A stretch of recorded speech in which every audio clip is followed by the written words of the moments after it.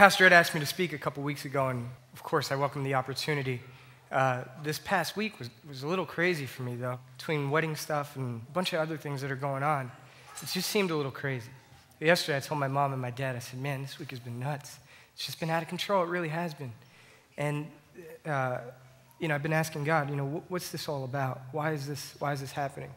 And God spoke through my mom yesterday when she said to me, Ernie, that means God has something for somebody tomorrow. And I said, you know what, you're right. You're right. Maybe that's God prepping me. Or rather, maybe that's the enemy trying to stop me from this word this morning. Well, I'll tell you how my morning ended off before I got here. I've been using Axe lately, that thing that high school boys use to cover up their awful odors. I was using Axe this morning, and I was praying with my mouth open. Anybody know what happened next? I sprayed the Axe and misdirected it towards my mouth, and I swallowed a spray full of Axe. That stuff is disgusting. I don't recommend trying it. It is gross. It is nasty. It kind of smells or tastes like it smells, strong. I want you guys to do me a favor. We're going to go back for just a moment. I want you to imagine we're in the Old West. We're going to talk about the 1870s. You have these weary cowboys who are in their dusty Levi's, their jeans, and they're gathered around a blazing campfire after a long day on the open range. You hear the lonely howl of a coyote off in the distance as it counterpoints the notes of a guitar and as the moon floats serenely overhead. Suddenly you hear this bellow of pain as it shatters the night, and a cowboy leaps away from the fire, dancing in agony. Hot rivet syndrome has claimed another victim. In those days, Levi's were made as they had been from the first days of Levi Strauss, with these little copper rivets at different stress points, made to provide extra strength. On these original Levi's, the Model 501s, there was something called a crotch rivet, and it was a critical one. When cowboys crouched too long by the fire, the rivet just grew uncomfortably hot.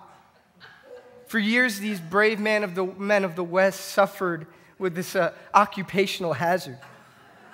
Then in 1933, Walter Haas Sr., the president of Levi Strauss, went camping himself in his Levi 501s. He too was crouched by a crackling fire in the high Sierras, drinking in the pure mountain air, when all of a sudden, he fell prey to hot rivet syndrome. So he consulted with his professional wranglers in his party and asked them if they'd suffered the same mishap. They all passionately responded, yes. Haas vowed that the offending rivet must go, and at their next meeting at the board of directors voted it into extinction. You see, there are two things that generally force people to change. They either see the light or they feel the heat. You see, we're either motivated by the vision of a better future or the pain of the present. Today we're going to talk about change. I think change is something we all experience pretty often. Whether you consider once a year often or every other day often. You see, if we're not changing, then either you're in a rut or you may want to check your pulse. Scripture talks about change time and time again. As a matter of fact, Psalm chapter 24, verses 1 and 2 tells us that the earth is the Lord's and the fullness thereof, and the world and those who dwell therein. It tells us that he founded it upon the seas and established it upon the waters. Kind of shaky ground, right? You see, seas and rivers are these bodies of waters that are always moving, always changing. They're constantly in flux, constantly changing. When there's a storm, they're constantly tossed back and forth. I think that's a lot like our lives. We often encounter those changes. Like I said, for some we see them daily, for others they're more separated. But there's one thing that's for certain. The only thing constant is change. This morning, the title of my message, as you saw in your bulletin, is Anchored in the Bedrock. See, the bedrock is basically the core. It's the bottom of the bottom. You drop an anchor, and it hits the sand, and it's not going to hold. It might drag across the bottom. But if you drop an anchor into the bedrock, that boat's not going to move. Hebrews 6:19. Hebrews chapter 6, verse 19, it says this. We have this as a sure and steadfast anchor of soul, a hope that enters into the inner place behind the curtain, where Jesus has gone as a forerunner on our behalf, having become a high priest forever after the order of Melchizedek. I'm going to read that again. We have this as a sure and steadfast anchor, a sure and steadfast anchor of the soul. And it's a hope that enters into the inner place behind the curtain, where Jesus has gone as a forerunner on our behalf, having become a high priest forever after the order of Melchizedek. You see, anchors, they keep boats or ships from drifting. They keep them from crashing into the rocks, and they give us stability when there's a storm. Can you guys repeat something after me? We have a hope in Christ. We have a hope in Christ. You see, David Jeremiah once wrote this observation. He said, a cartoonist in the New Yorker drew a picture of a small-town general store with this sign in the window saying, going out of business, slowly but surely. Many churches and organizations go out of business slowly but surely because they resist change. You know, you might not like change, but I bet you I can think of something worse, and that's stagnation, staying still. Stagnation can befall any organization, but it can also hurt us. You see, we have to remember that while not all changes are good, good changes or changes from God are always good. As a matter of fact, they're very good. You see, wherever the Spirit of the Lord is, there's freedom, wrote the Apostle Paul. And he says in 2 Corinthians 3:18 that as all of us reflect the Lord's glory with faces that are not covered with veils, we're being changed into His image with ever-increasing glory. We're being changed into His image with ever-increasing glory. This comes from the Lord, who is the Spirit. I believe there's three stages people go through when they're confronted with the change. The first stage we go through when we're confronted with the change is resistance to the change. I mean, think about it. You know people who've gone through heart bypass surgery, or any surgery for that matter. A lot of times, a medical professional will tell them, listen, you're going to go through this surgery, but you have to change your lifestyle. You have to change your lifestyle, otherwise this isn't going to work. Did you know that about 90% of people who go through heart bypass surgery in particular don't change their lifestyle after being consulted? You see, it seems that most people would rather die than change. We don't want to change. We push it off as much as humanly possible. But when it's a God change, we can't really push it off. I mean, we can certainly try, but who can resist God? So if this first stage is resistance to change, the second stage is tolerance of the change, where we kind of unwillingly accept the change that's coming to us. I'll tolerate it, but I'm not going to accept it. And the last stage is embracing the change, where we finally say, you know what? This is a good thing. This is a God thing. We're going to talk about a little portion of Scripture in the Old Testament, Isaiah chapter 6, where the people of God encountered a pretty big change, a pretty enormous change for that matter. You see, King Uzziah was somebody that was held in high importance. He was a king that they loved, the people of God loved. And it says in Isaiah chapter 6, verse 1, that in the year King Uzziah died, Isaiah says this. And you could tell there's something behind that. There's something more than just this guy died. In the year King Uzziah died, I saw the Lord sitting upon the throne, and he was high and lifted up, and the train of his robe filled the temple. In the year King Uzziah died. And that's somebody they loved. That's somebody they revered. They cared about that king. He took care of them. He helped them establish this strong army. And now he's gone. Wow. What a change. It wasn't sudden. He was sick for a while, but man, what a change nonetheless.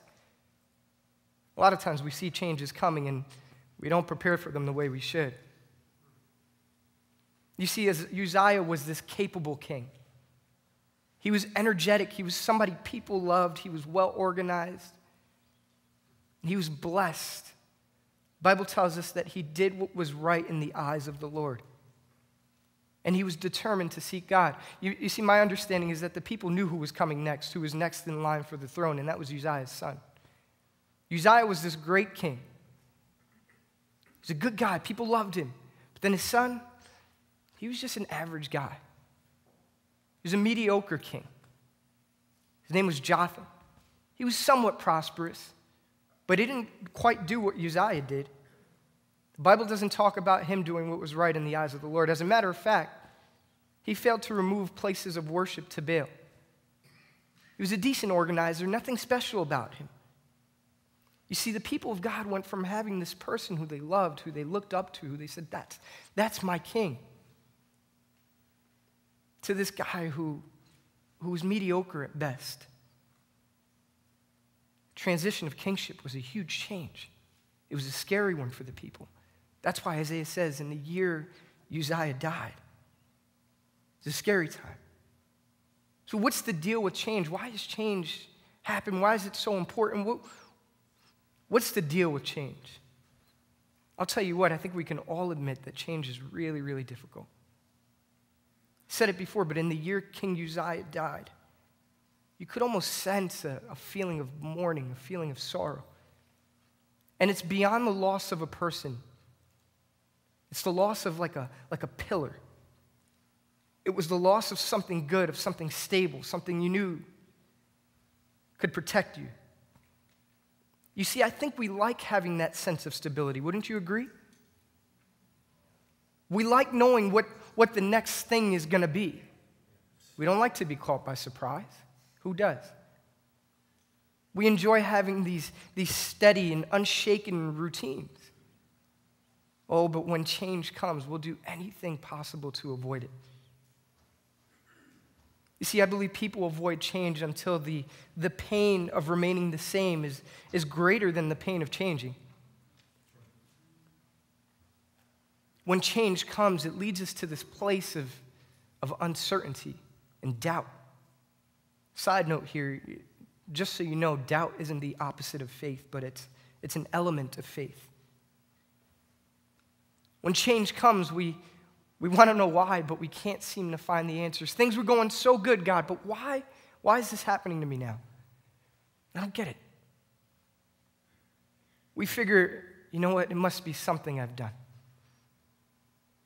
You see, taking a new step or saying a new thing, uttering a new word is the thing we all fear the most. I want to tell you a little story that happened to us, my family, my immediate family, about a year and a half ago, I'd say. I was sitting at work, and I called Mom like I usually do. I call my mom every day. Yes, I'm a mama's boy. She's laughing because she knows it's true. So I called my mom, and I said, "Hey, Mom, how's it going?" You could sense a different tone of voice, and she was like, "Dad just lost his job." And wow, talk about a change, and talk about a sudden change. That was a scary thing. All sorts of questions come into our minds. How are we going to survive without Dad working, and how's this going to work? The biggest question, God, where are you? You know, God is faithful. God is faithful because Dad was, after several months of job searching, he was able to find a job. Do you know what change does for us? It causes us to relinquish control. It removes us from ourselves being the center of our own universe to God being the center. It forces us to release the grip and What's that girl's name, Carrie Underwood, who said, Jesus, take the wheel? That's what that does. That's what change does. It causes us to relinquish control. It forces us to release the grip and kind of let Jesus take the wheel. See, because it's no longer us relying on our own efforts, it's us relying on God. When change comes, it rattles our worlds. It doesn't surprise God, but it rattles our world. It shakes our faith. Because a lot of times, progress towards where we were going, the things we wanted, our desires, is thwarted. You're going this direction and psh. You see, I think oftentimes we try to make a beeline towards the things we want. Do you know what a beeline is? Yeah, that's what we think a beeline is. Have you ever seen a bee fly? Bees don't fly straight. They're going crazy and moving around. And side note, I got stung by a bee once, right in my forehead. Yeah, that hurt. Has nothing to do with my message, but that happened. True story. True story. True story. I sprayed myself in the mouth with Axe. I got stung by a bee in the forehead. Yeah. So what happens often, our progress towards the things we want is thwarted. It's an actual beeline. You see, then we lose sight of God's faithfulness. We forget about how faithful our God is. One of the things I've held on to since becoming a Christian, and I don't know if it's that I heard somebody say this, but now I say that I said it. I say that our God is faithful. Our God is so faithful. He's faithful even when we're not. You see, what we end up doing is we focus on the problem that's incurred with this change, the problem that comes with the change. Sometimes it's a sudden change, sometimes it's a change that happens over time, but we focus on this mountain of a problem. And we forget that those changes, those things that are coming our way are too big for us to handle on our own, at least without God's help. I want to give you a couple of things to remember when we see these big changes come, when King Uzziah dies. In the year that King Uzziah died, Isaiah says that he saw the Lord. He says, I saw the Lord. So the first thing I want you to remember is this. When changes come, when those difficulties come with those changes, keep your focus on God. Simple enough. So in the midst of a significant change, in the midst of this huge mountain of a problem where Uzziah died, where their pillar died, where the leader of their army, the one that put things together for them, died. In the year that he died, Isaiah said, I saw the Lord. In spite of that huge challenge, he saw the Lord. In spite of the big things that might be going on in our lives, whether it's financial challenges, whether they're changes in our jobs, or whatever the case may be in a relationship, he saw the Lord. In the midst of a significant change, Isaiah was able to see God. Keep your focus on God. Understand that a faith that's not tested cannot be trusted. You see, the stage was set when Uzziah died for the testing of these people's faith. This younger, less experienced king, somebody who didn't know as much, who they didn't trust the way they trusted Uzziah. The stage was set for the testing of their faith with this change in kingship. So understand that a faith that's not tested can't be trusted. And then understand that God is bigger than the challenges that come with these changes.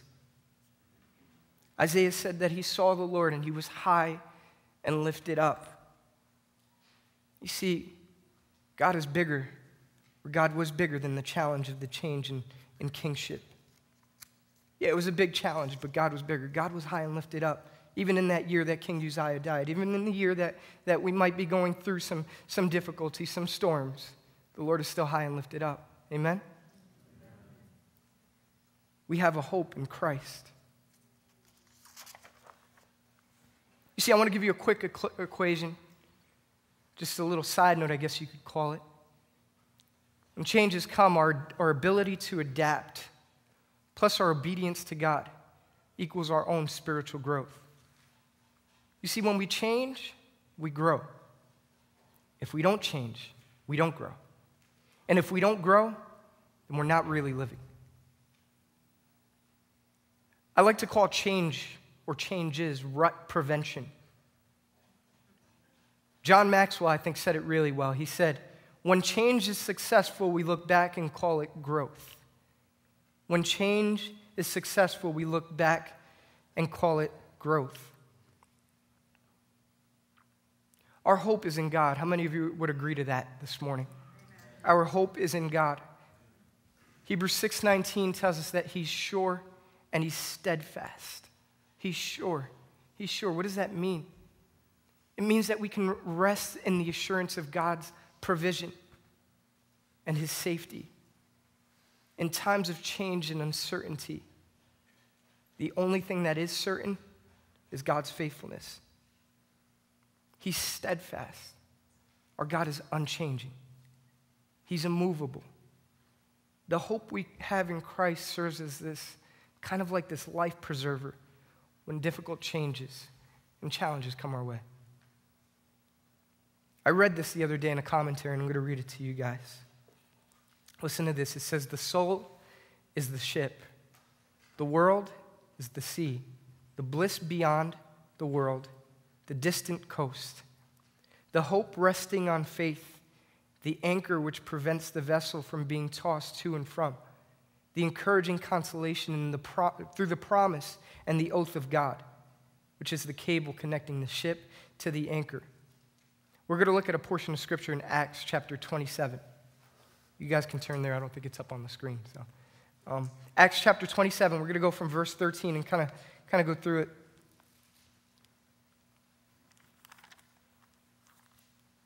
Acts chapter 27, verse 13. We'll go through verse 23. It says, when a gentle south wind began to blow, they saw their opportunity, so they weighed the anchor and sailed along the shore of Crete. It says, before long, a wind of a hurricane force called the nor'easter swept down from the island. It says that the ship was caught by the storm and could not heed into the wind, so we gave way to it and were driven along. As we passed to the lee of a small island called Cauda, we were hardly able to make the lifeboat secure, so the men hoisted it aboard. All right, we'll stop there. In verse 13, the writer says, when a gentle south wind began to blow, they saw the opportunity. So they weighed anchor and sailed along the shore of Crete. When a gentle south wind began to blow. And then the last sentence in verse 13 says, before very long, or a wind of a hurricane force swept down. It's pretty interesting how it started off slow and then started coming down. You guys ever seen a hurricane or witnessed a hurricane? It's pretty crazy, right? The funny thing is it always starts with a drizzle. Or you can sense the hurricane coming, right? And then, you see, I think God often eases us and urges us gently before the changes come. So be mindful of the changes. It says, when a gentle south wind began to blow. When a gentle south wind began to blow. And then before very long, a hurricane. So be mindful of the changes. He eases us gently and urges us. Prepare to fully rely on God. How many of you guys get prepared when you see or hear of a storm coming? There's a snowstorm. Don't go to ShopRite before the snowstorm. Bad idea. Bad idea. I don't go to ShopRite as it is, but if I did, I wouldn't go before a snowstorm. Yep, bad. Prepare to fully rely on God. You see, I don't believe we can beat challenges like this on our own. It says in verse 23, Paul talks to the men on the ship, and he says, now I urge you to keep your courage, because not one of you will be lost. Only the ship will be destroyed. You see, I think God's purposes in allowing us to go through some of these changes, or some of the challenges we encounter when we're about to go through a change, it's not to destroy us. I don't think those things are to destroy us. I believe a lot of times it's for course correction. We want one thing, God wants us to do another thing. Or to remind us that our stability, the thing that we rely on, maybe having a job or having that relationship, that thing that we count on for stability, it'll always be there. Our stability is not found in those things. Our stability is found in Christ, who's the anchor of our soul. It says in verse 27 that on the 14th night, 14th, that's a lot. That's 2 weeks. 2 weeks of a storm coming and being battered by the waves. That's a long time. A long time. How many of you agree that's a long time? Yeah, long time. All right. So on the 14th night, they were still being driven across the Adriatic Sea. You see, sometimes periods of change, those seasons where we go through change, last for extended periods of time. Our job is to do our best to endure those challenges that come. Not by our own strength, but fully relying on God's help. And then in verse 29, it says that the men on the ship threw down 4 anchors so that they wouldn't be thrown up against the rocks. It says, fearing that they would be dashed against the rocks, they dropped 4 anchors from the stern, and they began to pray for daylight. There's 4 anchors that they dropped into the bedrock so that they wouldn't be shifted to and from. What 4 anchors this morning can we, on a personal note, drop into the bedrock? I believe this morning we can count on the anchor of God's faithfulness. A little closing to that story about my dad, and you can ask him this afterwards. Not everybody at once because he'll get nervous. But on the way home that day, you ever see people singing on the train? And it's kind of like, whoa, that guy's singing over there. Well, on the way home that day, I don't know if it was like that, Dad, so forgive me if it's not. But on the way home that day, my dad said the only thing that could come to mind that he could think of was that song, 10,000 Reasons. 10,000 Reasons. Why is that? Because we can count on the anchor of God's faithfulness. What does it say in Deuteronomy 31:8? He'll never leave us. He won't forsake us. I like the way the Message version puts it. It says, he's right there with you. He won't let you down. He won't leave you. Don't be intimidated and don't worry. The Ernie version says, he's got your back. He's got your back. You see, when a soul is in affliction, temptation, or desertion, his cry is, the Lord has forsaken me and God has forgotten me. Sometimes this feeling approaches actual despair. One of my favorite scriptures is Psalm chapter 13, where David is in extreme pain and he's crying out to God saying, God, where are you? And then he realizes, he says, and I'll trust in your unfailing love. I know you'll take care of me. So sometimes those feelings approach actual despair. But here's an anchor for our souls to hold on to. Christ is the same yesterday, today, and forever. The second anchor we can count on is the anchor of God's grace. I love what Paul says in 2 Corinthians chapter 12, verse 9. It says, each time he said, my grace is all you need. My power works best in your weakness. Then Paul says, so I'm glad now to boast about my weakness so that the power of Christ can work through me. The grace of God helps us do things we normally can't. He helps us find strength in those times where we're weak. The third anchor we can count on is that anchor of hope that we spoke about in the beginning. Hope is an anchor of the soul. The soul is the part of us which is most vulnerable to being tossed about the changing waves and the changing circumstances. See, like a boat floating in the water, we live in this unstable element of the world, and we're constantly moving and constantly changing in a state of flux and passing away. But our hope in Christ is an anchor that passes through time, beyond time, and into eternity. It says within the veil. Only when we are anchored in the eternal can we find stability in the storms of life. If our security is in circumstances or anything else in this life, we'll just be tossed helplessly about the waves in the storms of life. The last anchor that I wrote down here, and there's many more characteristics of God that we can count on. These are just a couple. And this one, when I asked my parents, what did they count on? I believe it was my dad who said, I counted on God being in control. So we can count on the anchor of God's sovereignty. It says this, in the frigid waters around the Greenland are countless icebergs, some little, some gigantic. If you'd observe them carefully, you'd notice that sometimes the small ice flows in one direction while the massive counterparts float in another direction. The explanation is simple. It says surface winds drive the little ones, whereas huge masses of ice are carried along by deep ocean currents. When we face trials and tragedies or changes or challenges, it's helpful to see our lives as being subject to two forces. Two forces, surface winds and ocean currents. The winds representing everything changeable, unpredictable, and distressing. But operating simultaneously with these gusts and gales is another force that's even more powerful. It's the sure movement of God's sovereign and wise purposes, the deep flow of his unchanging love.